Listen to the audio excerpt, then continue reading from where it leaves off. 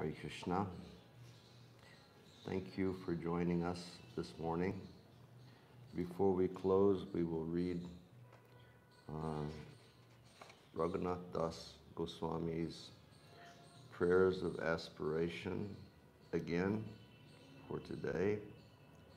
His aspirations in his internal mood of being the maidservant of Srimati Radharani. O beautiful-eyed girl, will I soon carefully worship your two lotus feet with jeweled anklets, the petals of your lotus feet with toe rings, and your hips, which are the sacred pilgrimage place of Krishna, with a splendid sash fixed with many bells. Will I humbly and blissfully place jewel-studded armlets on your two graceful lotus stem arms, which are expert at destroying the patience of Murajai's swan-like intelligence.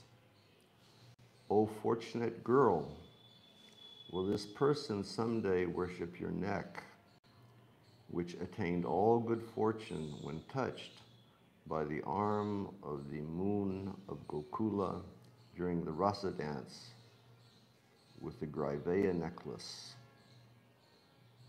O beautiful-faced one, after Krishna killed proud Shankachuta, he took the Shamantak jewel from the demon's head and he gave it to Balaram, the enemy of Pralambasura, who with a happy heart gave it to Madhumangal, who in turn, with his own hand, gave the jewel to you.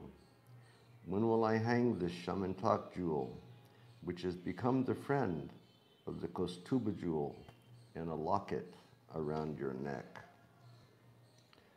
O slender girl, your waist is so thin, it looks as if it could break. When will I carefully bind it with a new golden cord, splendid with flower cluster tassels at each end? O golden one, when will your nose, which defeats the sesame flower, receive from my hand the beautiful golden pearl that agitates the great bumblebee of Sri Krishna with its nectar?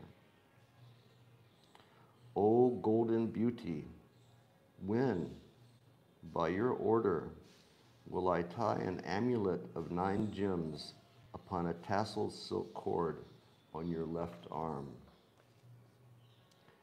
O girl with restless eyes, when will I place on your ears hoop-shaped earrings that make Krishna, who agitates all the gopis, aimlessly wander in a circle?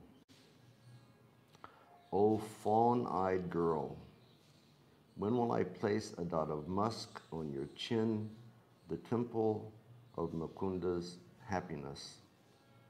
O goddess, when will I decorate your teeth with red lines, making them look like pearls inset with lines of rubies?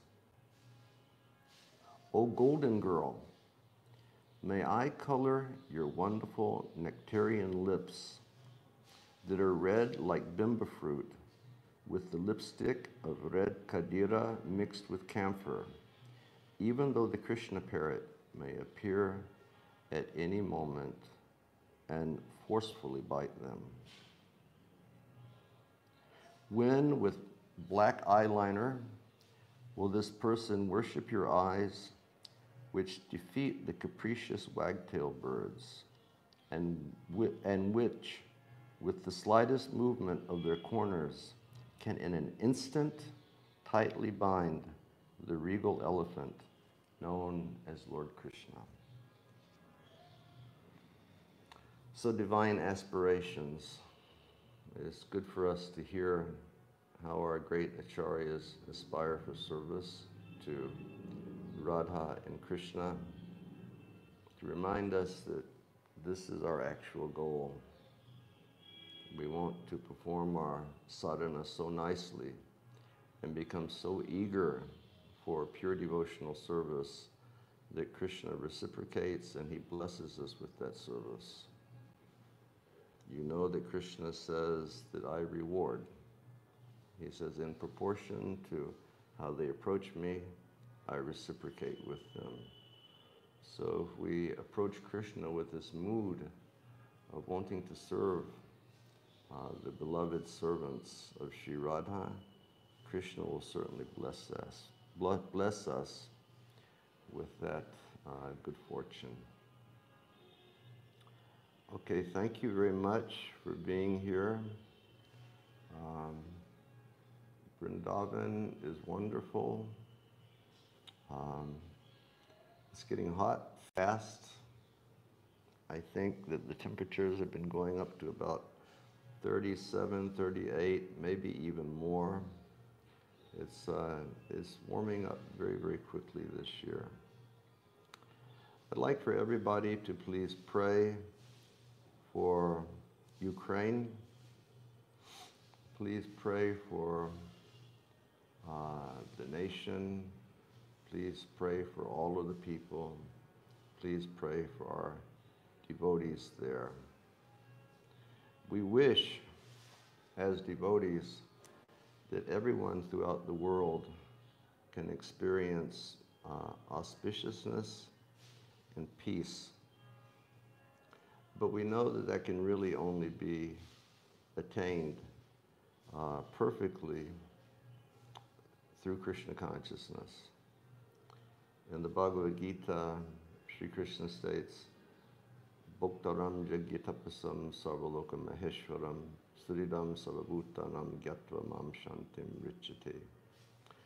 He says that if we wish to come to the platform of peace, Shanti, then we have to understand that Krishna is the only enjoyer of everything that we do.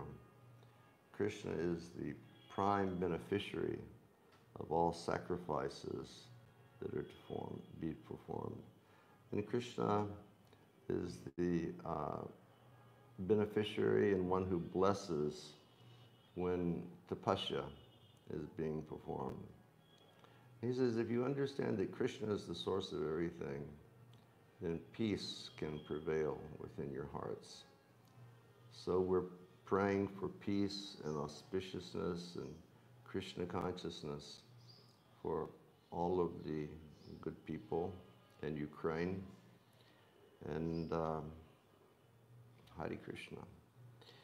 So please keep your ears or eyes attuned to social media. We will be informing when we'll have next kirtan over here. Last night we had a very, very nice group of devotees that came. We had wonderful kirtaniyas, and we had such a wonderful big group of devotees that came home.